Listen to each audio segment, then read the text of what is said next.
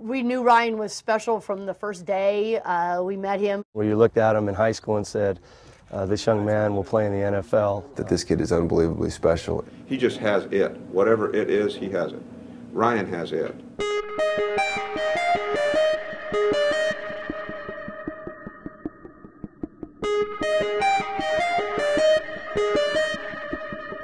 My name is Deb Keller-Mitchell. I'm the athletic director at West High School in Bakersfield, California. And Ryan Mathews was a student here all 4 years. He was up in Tehachapi. His mom was living there. His junior year, he went onto a senior field team and helped lead us to a Valley championship. What makes Ryan stand out is, number one, his ability on the field. Ryan has tremendous balance. He's quick, he's smart, he's tough. Unbelievably explosive probably stands out. His core strength and his balance to go along with his speed and power are unparalleled. He is literally the best player that we've had, almost regardless of what position you put him at. Ryan is very quiet, but when he got around the group, they all chanted it. They don't even know.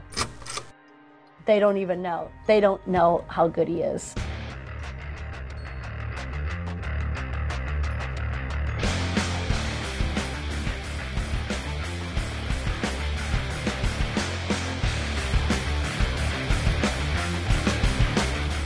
His senior year, we made it all the way to the quarterfinals and became the all-time rushing leader in Kern County.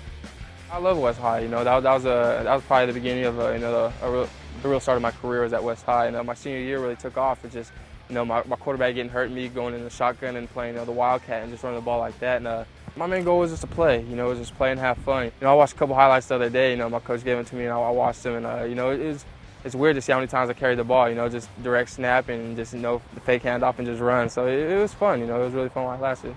It made me tired watching him. He ran and ran and ran and ran. He went from being our running back to being our quarterback who just kept running.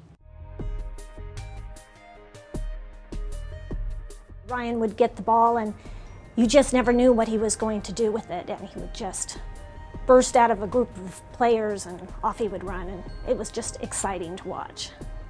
Once he got in the varsity and he started doing things that we'd never coached him to do, you know, the bells and whistles kind of went off. But he's faced situations where there's been prejudice dealt against him. He's faced situations where, you know, academically he was struggling in some areas and had to overcome those. You know, and he had to really learn to become self-motivated and self-dependent in a lot of ways. You know, and each time he would go through these struggles. Sometimes he'd get knocked down, but he'd pick himself up. And there were times where he was very discouraged, and you just had to say, hey, stick through this, you know, you can make it. You know, they kind of took over the father figure, you know, just being able to be there, and, you know, they kind of took me under the wing. You know, I really didn't have a father figure in my life, so, you know, just as well as being a coach, you know, they did whatever they could to, you know, help me out and just be there for me. I cried. When he was drafted, I think it's a part of all of us. You know, it's a pride factor to see a young man that you coached, and to know that he's a very nice young man and very humble, and he's very well deserving. He was certainly a leader, but it wasn't because of what he said, it was because of what he did. He never put himself above the team. I think he kind of flipped a switch at Fresno State, where he started focusing more on his diet and being where he, I mean, in high school he made 99% of the workouts. In college, I think he made 100%.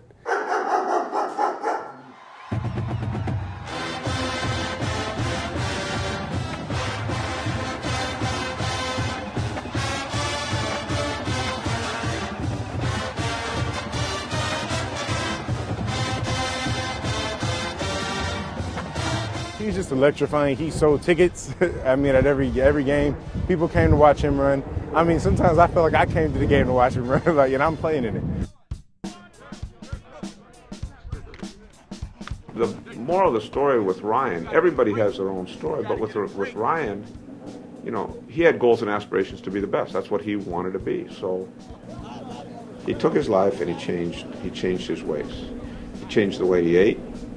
He changed the way he slept. He changed the way he trained. He just changed the way he did things, and it made huge difference in his body and his approach and everything else.